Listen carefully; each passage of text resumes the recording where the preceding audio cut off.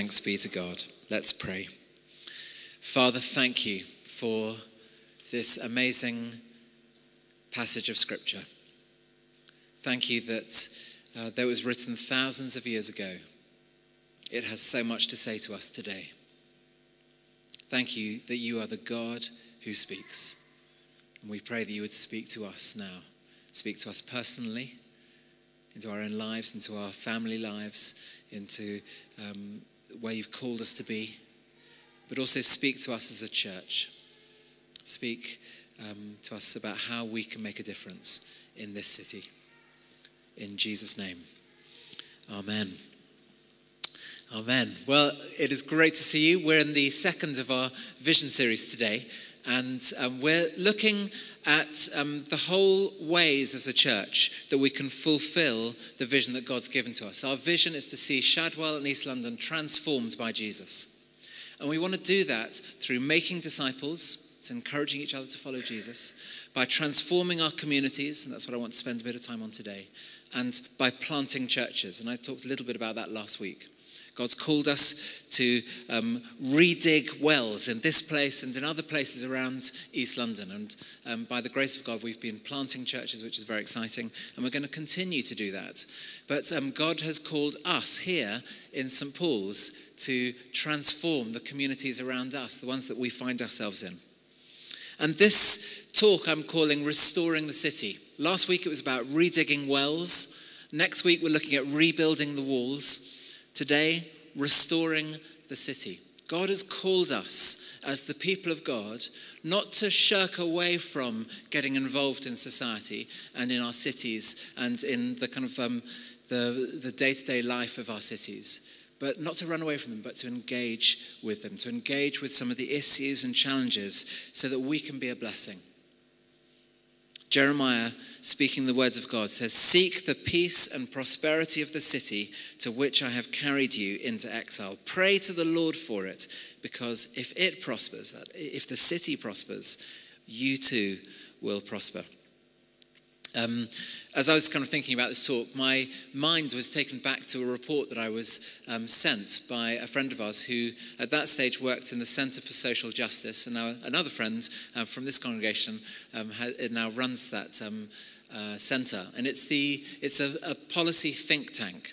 It has Conservative Party roots, but it's been kind of widely acknowledged as something which is challenging actually every party's views on things and every one of our views on things. And it's very much saying we want justice and mercy to be at the centre of what we're about as a country. We want to be a people in our prosperity who are compassionate and kind, actually seeking just what this passage of Scripture is seeking. And so, as I was looking at that, there are some. I just want to read out the conclusion of that report. If you Google "Breakthrough London," that's a London-specific report, and just goes into some of the, I guess, the discontinuities between this being an amazing city that we live in, but also behind the scenes, under the surface, some of the major issues that actually we need to take responsibility for as a city as well. And this is the conclusion. London is not only the thriving capital of UK culture and commerce, but is emerging as perhaps the world capital of the 21st century. However, its considerable domestic achievements and international prestige will mean little if they come at the expense of a lost generation.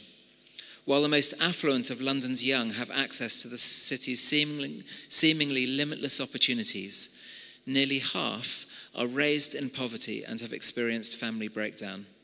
For these young people, the poverty they live in is not simply economic.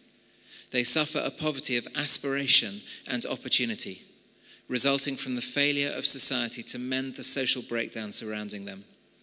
It is unthinkable that one of the world's wealthiest cities might leave so many behind. So I think that is something which every party would want to say yes to. And they're working away at how to achieve that.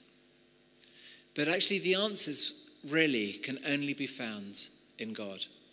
It is God's love and compassion that takes us beyond the walls of our own selfishness and our own lives to actually make a difference in these communities. I think it's an inspiring passage, this one in Jeremiah. I want to kind of dive into it. But just a little bit of background. Verse 4 says, "This is what the Lord Almighty, the God of Israel, says to all those I carried into exile from Jerusalem to Babylon." So the kind of background to this passage is that the people of Israel had turned away from God so many times. God had raised up prophets to say, "Don't do this, turn back to me. If you don't turn back to me, I will judge you and carry you off into exile." And this is the result. They are now in exile. God has allowed foreign kings to invade the land and carry the people of God to another place. But there were prophets amongst them who were saying, God's going to bring us back really quickly. And Jeremiah, one of the things he's saying here is no. It's part of God's purpose that you go into exile. You serve your time there, the 70 years. But while you're there, I want you to actually stay and make a difference in that place. It ties into a picture of the church that is described as exiles in a foreign land. We're described as being citizens of heaven who are journeying through our world at the moment, waiting to go home to heaven, to a renewed heaven and a renewed earth at the end of all things.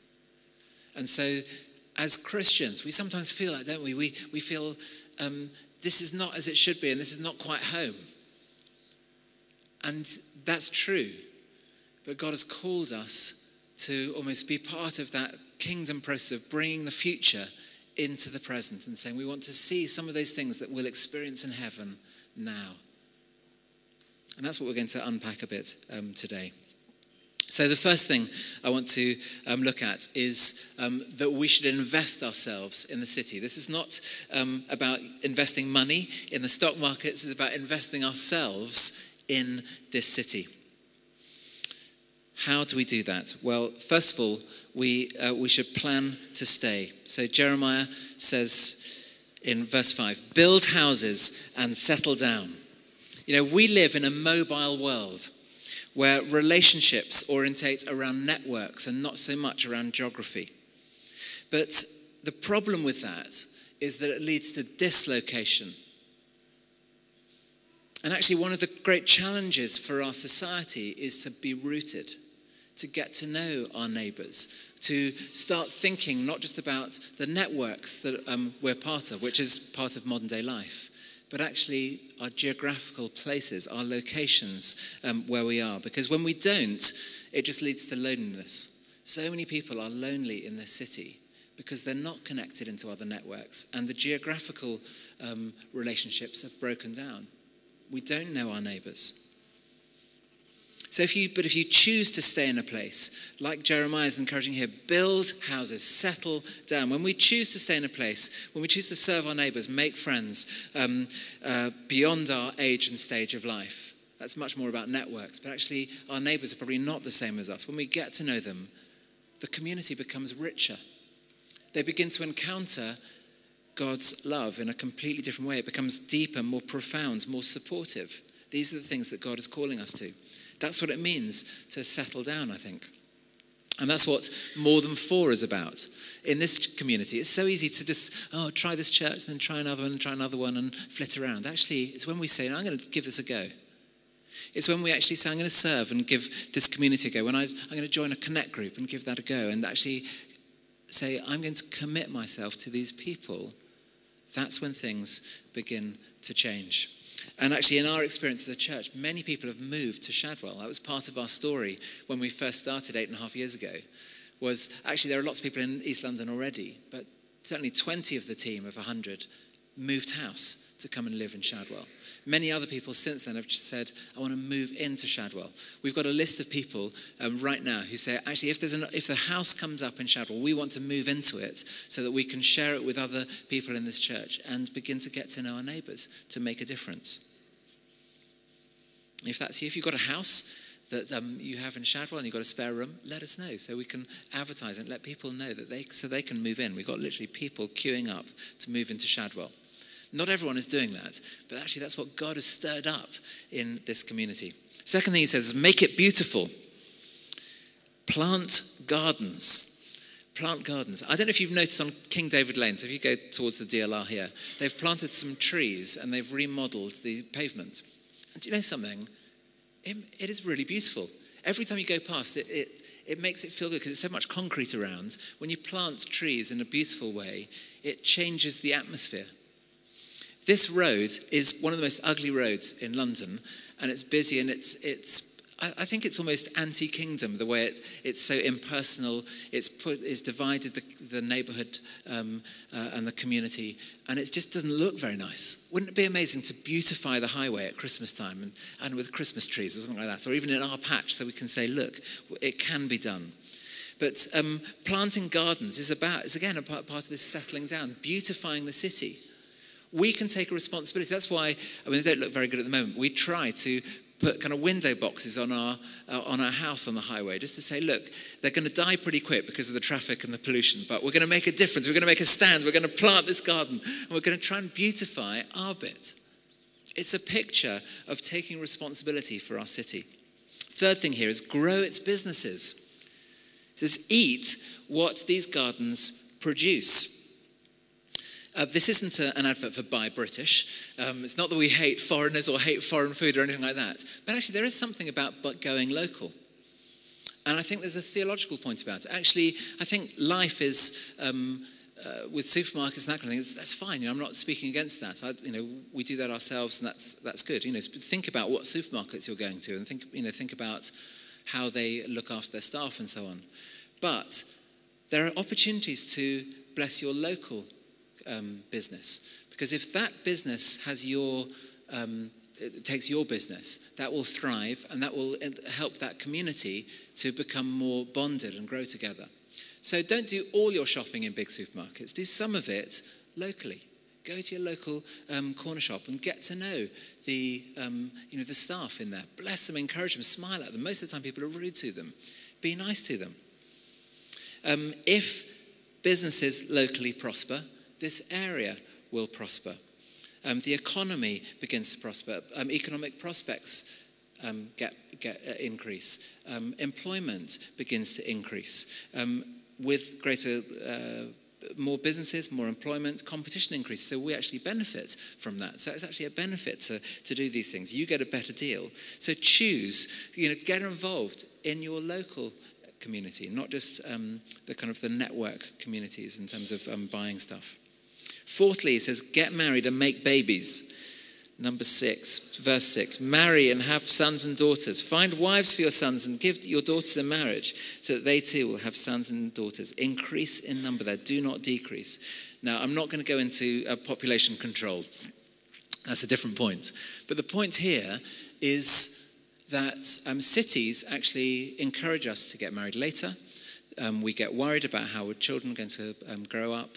And there is a sense of actually having to go against the flow of where our society is at.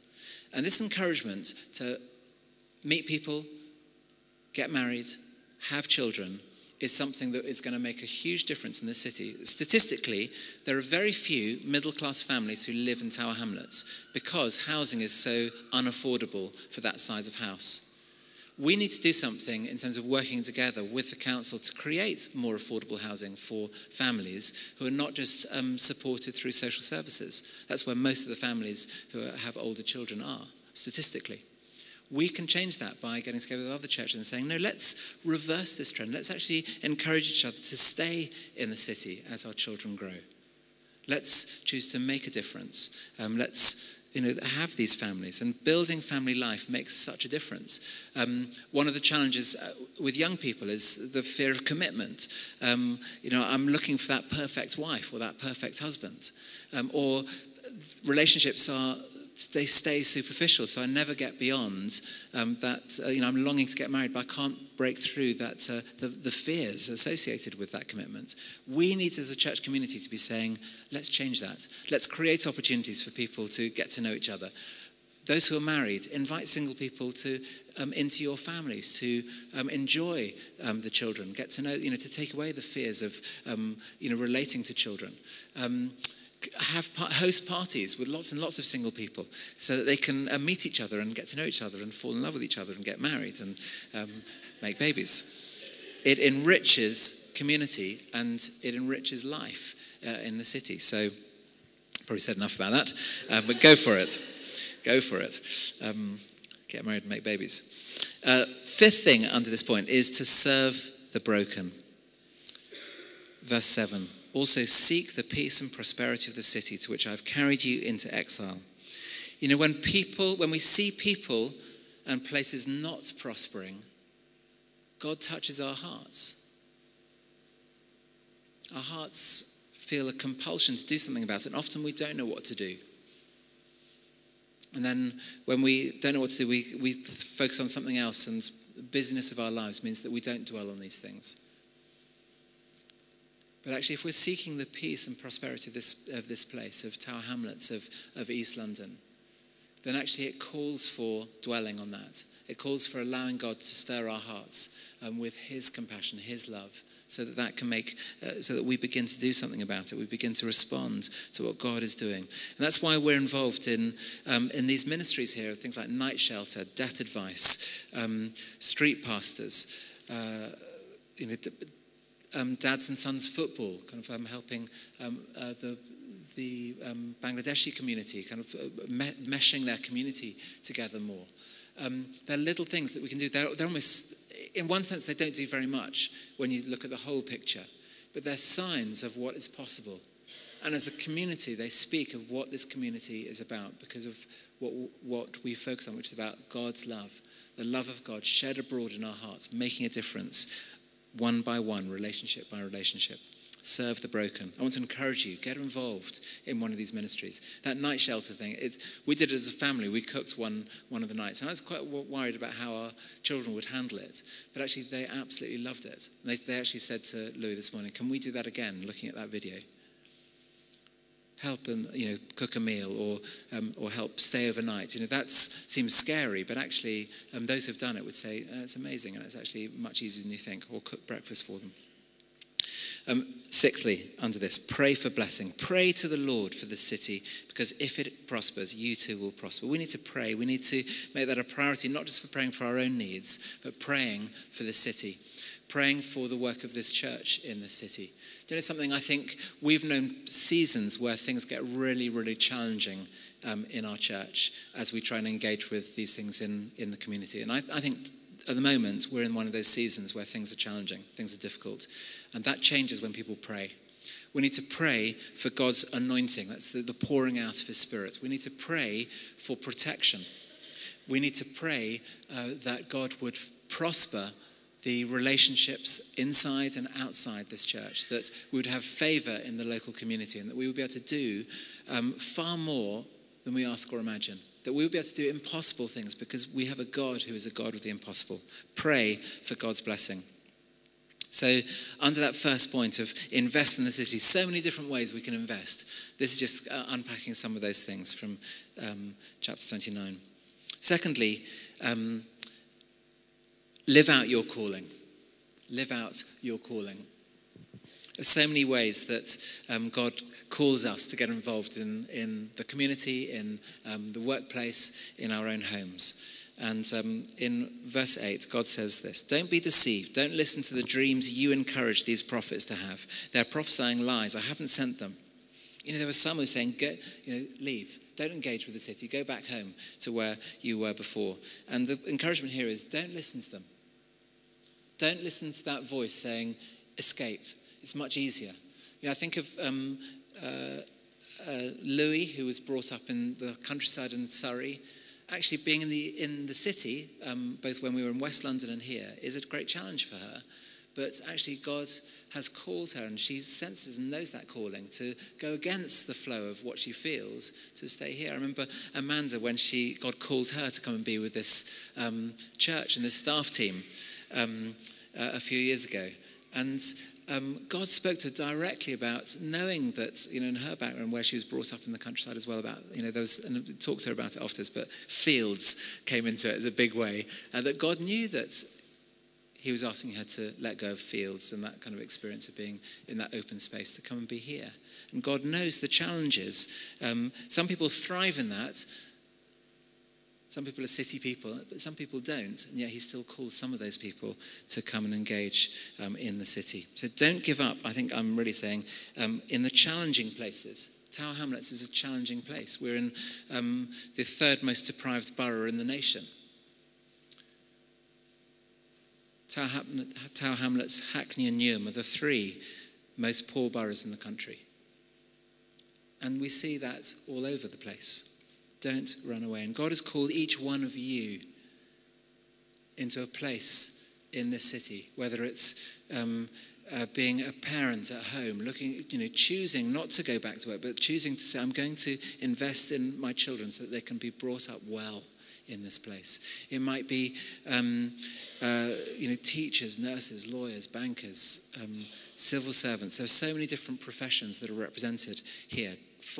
Know your calling and link it to what God is calling you to do, to see it as a bigger picture. God has called me to be a blessing to this city, and I'm going to be the best ... that I can be. The best families worker, the best nurse, the best mother, the best teacher, lawyer. You fill in the gaps. I'm going to do that for the glory of God, to make this city prosper, to play my part in that. So, whenever I've kind of talked about this kind of area, one person always springs to mind as someone who is passionate about living in Tower Hamlets. And I'd love you to please welcome Jonathan Moles, who I'm going to interview. Jonathan, I'm going to just grab this microphone here as well so you can hold it. There we go, you can hold that. Come here. So, Jonathan, first of all, tell us about yourself, your family, who you are, what you do, all that kind of thing. So, yes, Ric is right. I'm one of those people who's basically ticked all the boxes that he noted today. I'm a journalist. I work at the Financial Times, where I write about entrepreneurs. And I'm married to Helen. We actually met in East London, in Hackney, in a church up there, St. Luke's. We went away to New York because I got a job transfer out there. We spent 5 years out there, but I missed London. And I missed the East End in particular because it's actually the most exciting place you can live on the planet. So tell us Tell us a bit more about that. Why have you chosen to live in Tower Hamlets? Well, so I grew up in countryside of a sort called Woodford Green, which is on northeast London. It's in Epping Forest. They all think they live in a village out there, and they all say they live in Essex, but they don't. And it's full of people who moved out of the East End, and they know the old East End of a world that was despairing. And the reason there were no middle-class people in the East End, because it was a working-class place for a long time, and it was going down. And something changed in the East End. The big towers over there are a clue. But it's transforming as a place, and I think He's bringing us, bringing people here. And tell us, you were telling me just before about 3 things that you thought, actually, these are things which are fantastic about being in this place. Yeah, Ric asked me to sort of summarise it briefly, because he knows I might go on. And so I went 3 Fs: fun, family, and fellowship. Fun, because this is an incredible place. I mean, we've got all the Shoreditch hipsters up there. We have lots going on as well. And we live in villages as well. I mean, we have a sense of Shadwell as a village. We live in the village of Limehouse, next to the village of Stepney, and there's a village of Bow and others. We have a village farm near us where you get very good flat white coffee and fresh eggs if you want to go to buy local. So it's an amazing place that's both everything you can do and a real human place that you can be. It's family because it's a place of families as well. There are families moving in here. At the FT, we deal with figures a lot. We tell you tipping points of things that are moving forward and tell you how what you thought was true may not be. Things are changing. Things are changing here. This borough is the only borough in the country that also became younger in the last 10 years. And a lot of that's because of people settling here and having families and bring them up here. And they bring them up here because our schools are going through a transformation. All the schools in Tower Hamlets are either good or outstanding. And that's because they've gone through a transformation. They've gone from some of them being some of the worst schools, and they've transformed to being some of the best schools, and the results are showing it. But our three boys are in a primary school on our street. They video conference with kids in Korea. The top year school holiday was to Italy last year.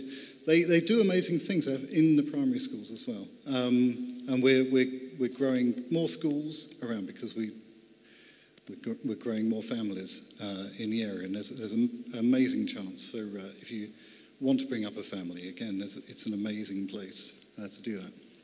And finally, fellowship, because, well, for us, this amazing church. And when we came back from New York, we were praying about finding a church, and we've gone around. There are some other incredible churches around East London. We're very lucky, lots of different denominations.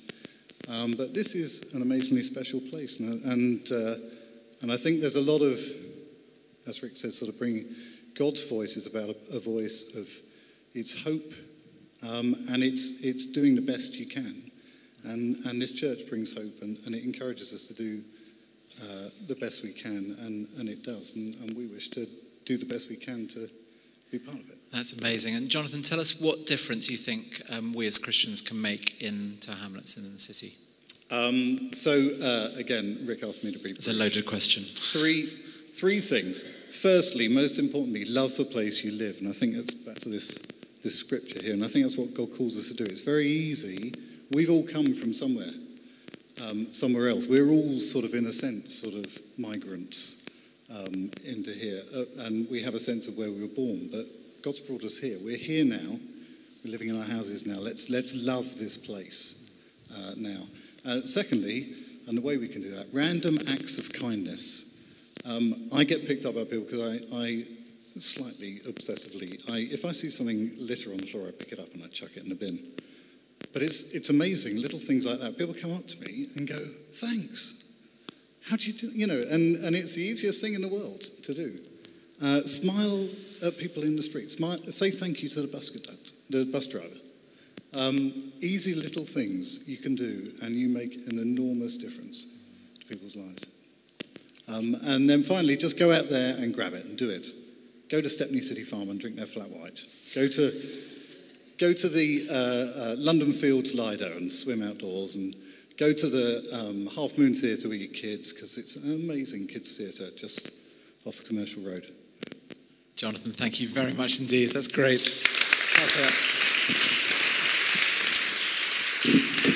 So, find your calling and immerse yourself in it in the city. Final thing, find your purpose. Finding your purposes for God is more about underneath your calling. What is God specifically calling you to do? And in verse 10, I just want to unpack these last few verses. First of all, we need to trust God's promises. This is what the Lord says: I will come to you and fulfill my good promise to bring you back to this place. So whilst the exiles felt away from home, and God had promised them that he was going to take them back, and they were longing for that, he said, look, you can trust me. You can trust me. Trust my promises. There are, apparently, 3,753 promises in the Bible. Someone counted them.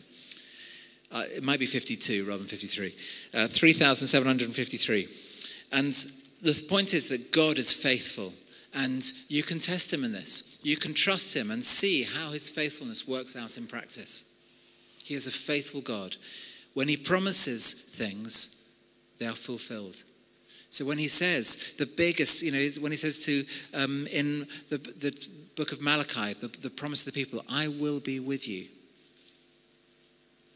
It's a simple promise, but they experienced the presence of God. They knew that to be true. That's something that Jesus says to the disciples, I'll be with you always to the very end of the age. He's with us in the most challenging situations, in the most trying circumstances, when everything seems to be going wrong. He is with us, and we can begin, when we turn to him and trust him, We begin to be aware of his presence with us.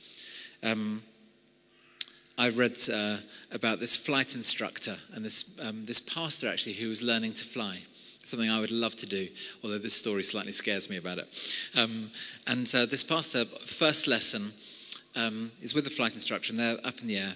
And then the instructor says to him, I want you to put the plane into a dive and just head straight down. And he thought everything was going to be fine, so he puts it into a dive. The first thing that happened was the engine stalled, and then the plane began to spin. And this pastor just thought, well, I can't do anything, and he was just waiting for the instructor to do something. But the instructor was like this, and he just thought, "What are you doing? You know what you're doing?" He just went like this, and eventually he just thought, "Well, I've got to do something because this plane's going to crash." So he kind of manages to get it out and kind of pull it back, and it comes out of the spin. He begins to fly normally, and when he's got kind of a bit stable, the pastor turns to this instructor and says, "What are you doing? We almost died. We could have crashed." And the instructor said this to him very calmly. He said, "There's no position you can get this airplane into that I cannot get you out of. If you want to learn to fly, go up there again and do it again." So he took a deep breath and pulled the stick back and went up again. And I think, God, wants to say something like this to you. There is no situation you can get yourself into that I cannot get you out of. If you trust me, you'll be all right. It's a challenge to each one of us to trust God with the day-to-day, with those decisions about staying in the city, about investing yourself in the city, about our children, about our jobs, about what he's calling us to do in this church. Second thing we see here is trusting his timing. When 70 years are completed for Babylon, God's timing is perfect. And sometimes we need to remind ourselves that waiting is okay. I think there are things in your lives right now where you're just going, I can't wait any longer. I've got to do something. And you're tempted to make it happen yourself. And God is saying, wait. Wait. It might be something you're longing for your children and for your in your own life. Sometimes waiting is the right thing. God's timing is perfect. Trust his timing. And thirdly, trust his purposes. For I know the plans I have for you, declares the Lord. Plans to prosper you and not to harm you. Plans to give you hope and a future. Then you will call on me and come and pray to me, and I will listen to you. You will seek me and find me when you seek me with all your heart. God has a purpose for each one of you in this church community. There is no discontinuity between what you're called to as a person in this city, whether it's professional calling or a community or family calling. There's no discontinuity between that and the calling you have in this church. We are a church that is about releasing one another into what God has called us to do and to be. And so whatever happens in this community, whether it's inside this place or some of the ministries outside, whatever we do as a community is a sign to the world of what God is and who he is and what he does. The way we conduct our relationships with one another is a sign to the world. The way we have compassion for the city is a sign to the world. The way we worship is a sign to the world about this is what God calls us to be and to do. And so this vision as a church, we want to transform our communities, to play our part in seeing our communities transformed by the love and power of Jesus. And so one of the things in this vision series I'm asking you is to say, are you in? Are you in on this vision? Do you want to play your part in this community so that we can be a blessing to this city? Got some cards at the back, I think, where it just says, I'm in. I'm in. It's a very simple statement. Just put your name to it and say, I'm in. Love you to sign that perhaps today. I'm here to be part of redigging wells, to see the flow of God's life again in this place, in this part of the city. I'm in to see the city restored. I'm in to see the walls of the church, not in to be rebuilt. The structures of the church, they're strong, not so that they exclude, but so they include. Just 3 quick things, 3 ways to be involved. One is to belong to a connect group. It makes so much difference. The connect groups are the life and soul of the church. And there are some people who can't join a connect group. And if that's you, we want to find a way that you can belong. But the main way is through connect groups. The second thing is serving in one of the ministries, getting involved in one of those social transformation ministries or something in the life of the church here. I just heard someone saying today, I'd love to help with the sound. And that's fantastic. I think we need more people who are just great singers to come and help be involved in the worship ministry. We want people who are just prepared behind the scenes to make things happen. We're looking for a new coordinator on the staff team who'd be part of releasing the church into making it happen more effectively. Serve in a ministry. And the third way, belong, serve, and give.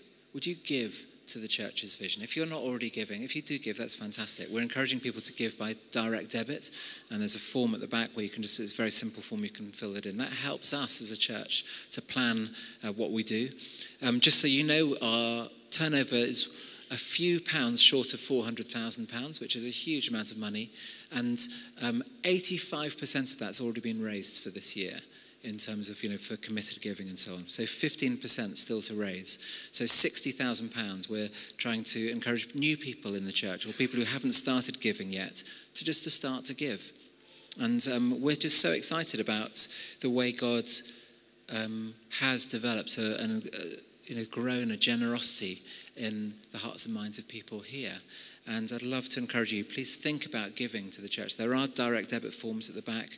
Whether it's a small amount or a large amount, that regular planned giving is about, it's actually, we will benefit from that. But the most important thing is actually what it's doing to you.